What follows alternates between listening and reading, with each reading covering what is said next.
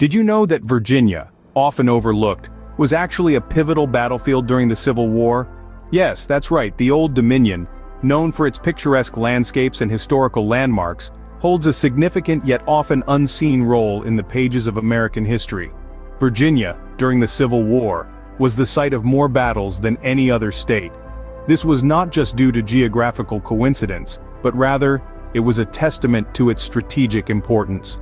The state's proximity to the seat of the Confederacy in Richmond and the Union capital in Washington, D.C., coupled with its complex network of rivers and railroads, made it a critical location in the war's progression. But Virginia was not merely a passive landscape upon which the war unfolded. It was here that many of the war's most significant events took place, shaping the course of American history in ways that still reverberate today. Virginia was the stage for the first major battle of the Civil War at Bull Run, and the site of the war's longest siege in Petersburg. It was within its borders that the bloodiest single day of the war occurred at Antietam. And of course, who could forget the pivotal moment when Confederate General Robert E. Lee surrendered to Union General Ulysses S. Grant at Appomattox Courthouse. This event, marking the end of the Civil War, was a turning point not just for Virginia, but for the entire nation. Yet, the Civil War was more than just a collection of battles and military maneuvers. It was a defining period that tested the resilience of the American spirit and the ideals upon which the nation was founded. The events that unfolded in Virginia during this time were not just significant in terms of military strategy, but also in their impact on the social and political fabric of the country. So, let's delve deeper to uncover the hidden stories of Virginia's role in the Civil War. Let's embark on a journey that will take us back to a time of upheaval and transformation, and explore the unseen significance of Virginia in this pivotal chapter of American history. The Civil War was not just a battle of states, it was a clash of titans, the commanding officers. In Virginia, the battleground was marked by the footprints of several such titans. Notably, on the Confederate side, we had the iconic General Robert E. Lee. A man of impeccable military pedigree, Lee's leadership was marked by strategic acumen and an unyielding resolve. His aggressive tactics, such as those seen in the Battle of Chancellorsville, often confounded Union forces, turning the tide of battles in favor of the Confederacy. On the Union side, there were equally formidable figures, such as Lieutenant General Ulysses S. Grant. Known for his tenacity and refusal to accept anything short of total victory, Grant's approach was a stark contrast to Lee's. Grant's strategy, often labeled as attritional warfare, aimed to exhaust the Confederacy's resources, slowly but surely. His siege of Petersburg, a grueling 9-month affair, is a testament to his relentless pursuit of victory. Then we had the audacious General Thomas Stonewall Jackson, a Confederate commander, whose reputation for bold and swift attacks earned him his nickname. His performance in the First Battle of Bull Run, where his brigade resisted the Union's advances, cemented his place in the annals of military history. On the other hand, Major General George B. McClellan for the Union was known for his meticulous planning and caution in execution. Though often criticized for his reluctance to engage in battle, his Peninsula Campaign was a calculated attempt to capture the Confederate capital of Richmond. These commanding officers, each with their distinctive leadership styles and strategies, played a pivotal role in the course of the Civil War. Their decisions, their victories, and defeats were not just isolated incidents. They were the threads that wove together the fabric of this great historical tapestry. These leaders, their decisions, and their actions would shape the course of the war in Virginia. Virginia, a silent witness to the blood and valor of the Civil War, bore the brunt of numerous battles. The state's strategic location and importance made it a hotbed of conflict, hosting more than 2,000 engagements of various scales. Let's embark on a chronological journey through some of the key battles that took place in Virginia. Our journey commences in the spring of 1861, at the First Battle of Bull Run, also known as First Manassas. It was the first major land battle of the Civil War, a brutal confrontation that shattered the illusion of a quick and easy war. The Confederates, led by Brigadier General P.G.T. Beauregard, emerged victorious, sending a clear message: the South would not be easily subdued. The following year, in June 1862, the 7 days battles unfolded around Richmond. Union General George B. McClellan's Peninsula Campaign was thwarted by the aggressive tactics of Confederate General Robert E. Lee. This series of battles marked Lee's emergence as a formidable military leader and set the tone for the fierce fighting that would characterize the war in Virginia. Fast forward to December of the same year. The Battle of Fredericksburg was a significant engagement, where Lee's Confederate army dealt a crushing blow to the Union forces under Major General Ambrose Burnside. The Union Army's defeat was a poignant reminder of the harsh realities of war and the steep price of victory. The summer of 1863 brought forth the Battle of Chancellorsville, often considered Lee's perfect battle due to his risky but successful division of his army in the face of superior numbers. This victory, however, came at a high cost, with the death of Lieutenant General Thomas Stonewall Jackson, a key Confederate commander and a significant loss for the South. In 1864, the Overland Campaign, led by Union Lieutenant General Ulysses S. Grant, marked a turning point. Despite heavy losses at the Wilderness, Spotsylvania Courthouse, and Cold Harbor, Grant's relentless push towards Richmond signaled a shift in the Union's war strategy. Our journey concludes with the Siege of Petersburg, a grueling 9-month standoff from June 1864 to April 1865. This battle, marked by trench warfare and attritional strategies, eventually led to the fall of Richmond and paved the way for the end of the Civil War. Each battle was a critical juncture, a deciding factor in this war between brothers. The soil of Virginia absorbed the blood of countless soldiers, Union and Confederate alike. The state bore witness to the shifting fortunes of war, the courage of its combatants, and the tragic cost of a nation divided. Among the many battles, one event stands out: the surrender of Robert E. Lee to Ulysses S. Grant at Appomattox Courthouse. This was not just another military capitulation, it was a moment that encapsulated the spirit of a nation at war with itself. A moment that held within it the seeds of a new beginning. Let's wind the clock back to April 1865. The Confederate Army, led by General Lee, had been cornered in Appomattox, Virginia. The Union forces, under the command of General Grant, were closing in. The Confederate resources were dwindling. Their food was scarce, their ammunition was running low, and their morale was on the brink of collapse. General Lee, a man of honor and dignity, recognized the inevitable.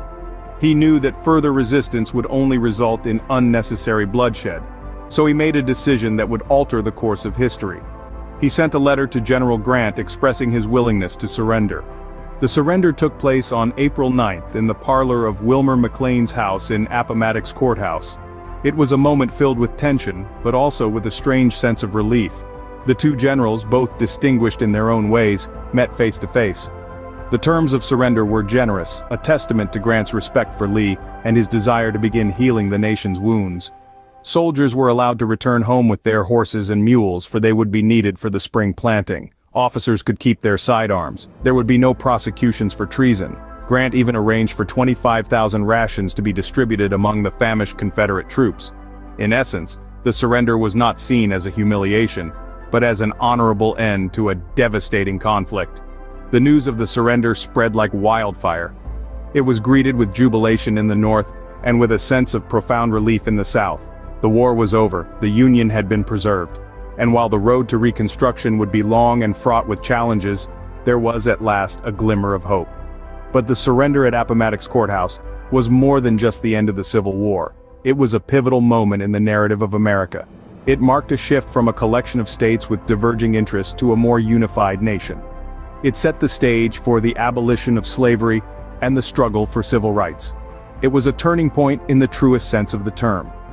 This single event marked a turning point, not just in the war, but in the history of America. It was a testament to the power of reconciliation, a testament to the indomitable spirit of a nation that, despite its deep divisions and bitter conflicts, was able to find a path towards unity and progress. The surrender at Appomattox Courthouse was not the end, but the beginning of a new chapter for America. In the aftermath of the war, Virginia, the state that had been the stage for the most battles, bore the physical and emotional scars of a nation divided. Towns, farms, and families were left in ruins. But from these ashes, the spirit of resilience began to emerge. The end of the Civil War marked the start of Reconstruction, a period of rebuilding and reform. Newly freed slaves in Virginia and throughout the South faced the challenge of building lives as free people. The 13th Amendment abolishing slavery was a monumental step, but the road to true equality was long and fraught. Many former slaves found themselves in a world that was free in name only, as they grappled with restrictive black codes and the rise of the Ku Klux Klan. Yet, there were glimmers of progress. In Virginia, schools for African Americans were established, and some African Americans even held political office during Reconstruction. The promise of the Reconstruction era was a beacon of hope, despite the many roadblocks faced. Meanwhile, the state of Virginia worked to heal its own wounds. The once bustling economy, heavily reliant on the institution of slavery, had to be reimagined. The rebuilding of infrastructure, devastated by the war, was a Herculean task. The surrender of Robert E. Lee to Ulysses S. Grant at Appomattox Courthouse did not merely signal the end of the Civil War, it heralded a new era, an era of a united America, albeit one with deep-seated issues to address. The war had changed the very fabric of the nation. It had challenged the concept of freedom, equality, and what it meant to be an American. The Civil War, a defining moment in American history, left an indelible mark on Virginia and the nation. This war, born out of division, ultimately led to a more united and progressive America. The lessons learned, the bravery shown, and the sacrifices made in Virginia and across the nation during those turbulent times continue to shape the America we know today. Virginia's role in the Civil War was not just about battles and commanders, it was about the shaping of a nation. This statement encapsulates the essence of our narrative today. The imprint of the Civil War on Virginia is profound, visible in its landscape, its culture, and its collective memory. Let's take a moment to revisit the pivotal points we've discussed.